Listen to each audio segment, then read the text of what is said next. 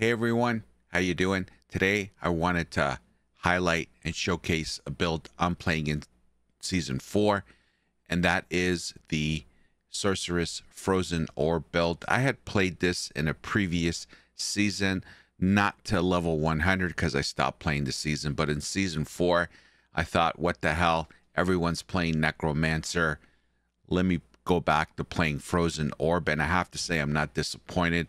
This is actually live footage from my stream and my gameplay in season 4 with the Sorceress build, and I have to say I'm having a blast. I'm currently in the mid 70s, as you can see, 76 at the time of this video, and I'm having a blast. I wanted to showcase this build for those of you that are looking for something other than the Necromancer, which seems to be, well, it is the OP build of season 4. But for those of you that are looking for something different, kind of going against the grain, this build is unbelievable. I'm having so much fun. I got to tell you, I'm having no problems clearing all the content.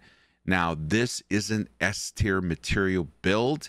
However, like I said, I'm really not having any difficulty defeating the content. Now, just to give you an update on where I am with the build, obviously, like you said here, I'm actually in the 80s now, but I'm just showing you footage of Helltides here.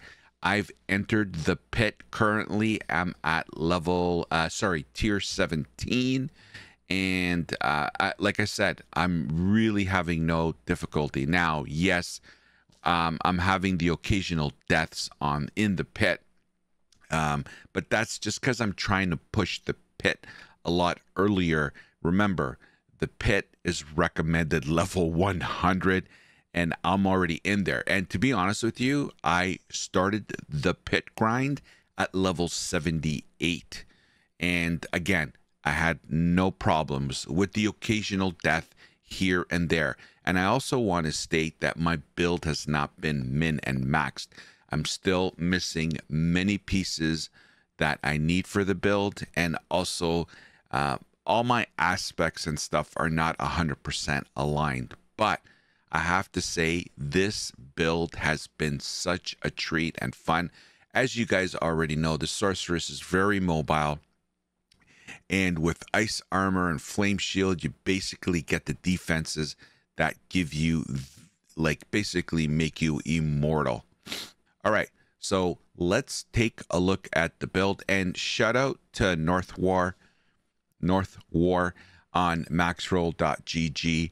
This is basically the template for the Frozen Orb build, and it's not an S tier build according to Maxroll. It's the level below. It's A tier when it comes to end game and the pit and stuff like that. Here is what they classify this build as. So as far as learning the build and playing the build, it's very easy. It's not a difficult build to play. The play style is not difficult.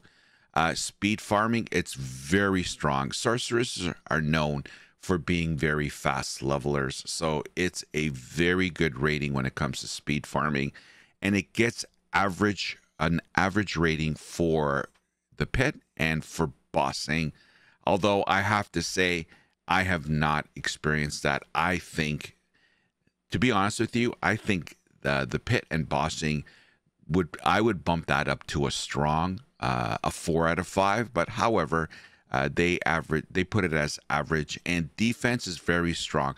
Like I said, and we'll get into it, ice armor and flame shield, both defense mechanisms that are in your arsenal, provide you with basically being immortal. What are the skill trees and gameplay? So basically, Frozen Orb is your primary damage source, and it's a beauty, and there's ways for you to further enhance this. And then teleport makes you unstoppable, as it's your main source of mobility, and teleport it's amazing. I love it. It makes you so agile, and along with dash, with your sorcerers, just makes you really mobile. Ice armor, like I said, and flame shield are your two primary defensive skills, which make you literally immortal. And then there's ice blades and lightning spear, and they recommend these two skills because of this unique amulet, which you get only from dropping from the Lord of Zir, the Fractured Winter Glass, because these skills tie in, with the Fractured Winter Glass. And then Unstoppable Current is your ultimate choice. We use it because it provides attack speed. And Firebolt, you have to put 2 points into Firebolt because it unlocks the rest of the skill tree. As far as enchantment slots, there's Frozen Orb and Firebolt. Now, resource management.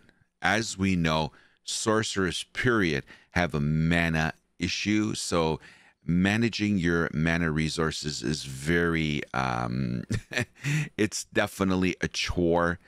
So you really need to pay attention to this. And Frozen Orb is very mana intensive, mana hungry. So you want to get the Prodigies aspect in there. So using a cooldown restores X amount of mana. This is very useful.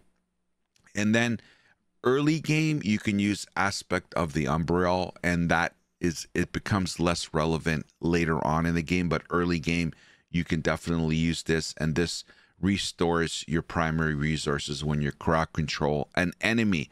Now, how do you battle mana regeneration? The best way to solve this is try to combine these mana regeneration bonuses, and that is flat mana per second.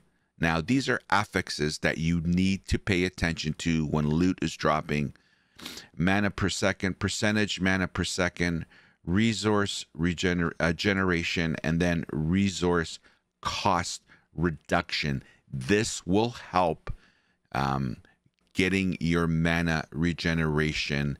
And, I have to say, early game, you are going to run out of mana all the time. So it's very, very important that you pay attention to this and add this to your build as quickly and as often as possible, because the more frozen orbs that you can throw, the better off you are. And there's a conjuration mastery in late game that stacks from the fractured winter glass. That's why it's so important that you farm Lord Zir when you can, and you get this fractured winter glass amulet. This is specific to this build. You need it. You must have it. It's a game changer for the build. So get to Lord Zir as quickly as possible. Now, on my run, I did it with my clan just because other people needed it. So we grouped up and we did it in a group of 4. And I think it took me like 5-6 runs of beating Lord Zir to finally get it to drop. And as you can see here, it's got 13%. Well, mine hit the max cooldown reduction. Mine hit the max on here we go. So non-physical damage, and there it is right there, conjuration mastery, and it's got vulnerable damage, and casting Frozen Orb has a 50% chance to spawn a random conjuration when it explodes. It's a unbelievable amulet that you need for this build. Now, I did something different. I'm not using Lightning Spear. I'm not using the unstable currents. Now, that may be a little counterproductive when you look at the synergies with the Fractured Winter Glass and the Conjuration buff that it comes with that amulet. I just found early game I wanted to speed up the leveling, so I incorporated Hydras into my build, and I've never moved away from it. Now, if I want to 100% follow the recommendation of Maxwell GG through North War's Frozen Orb build, I may make the changes and completely do 100% that is in the Maxwell GG guide for the Frozen Orb. But right now, I'm finding the Hydras are really helping in crowd control, damage, and really allowing me the time to get Frozen Orb up if I'm spamming it and my mana is going down quicker. Now, I'm also another tip I would say is try not to spam everything, and that'll help greatly with the mana, your mana upkeep. It won't drain it. And to be honest with you, if you have all your aspects and affixes properly assigned, you really don't need them, because the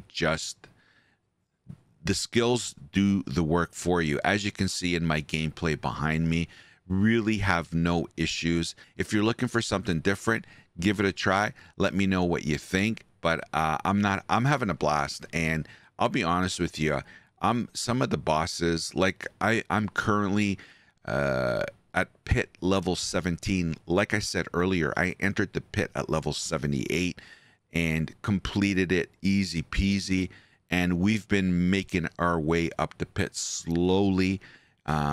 So I'm really not having any difficulty now. Yeah, I have the occasional deaths on my pit runs. However, I'm completing them in time and really having no issues. I am pushing the envelope a little bit, getting in there a lot earlier. Like I said, I entered there at 78. So anyway, give this build a try. I promise you, you're going to have a lot of fun.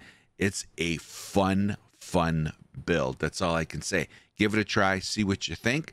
Let me know if you do try it. And yeah, I just wanted to make this video because I'm having a blast and I wanted to display the build that I'm playing in Season 4. Anyway, thanks for watching, everybody. And if you can like, comment, and subscribe, it would mean the world to me and help out my channel immensely. And as always, we'll hope to see you in Sanctuary. Take care. The opinions expressed in this video are mine and solely mine. Healthy debate is always encouraged. Hate is never welcomed. So get over it.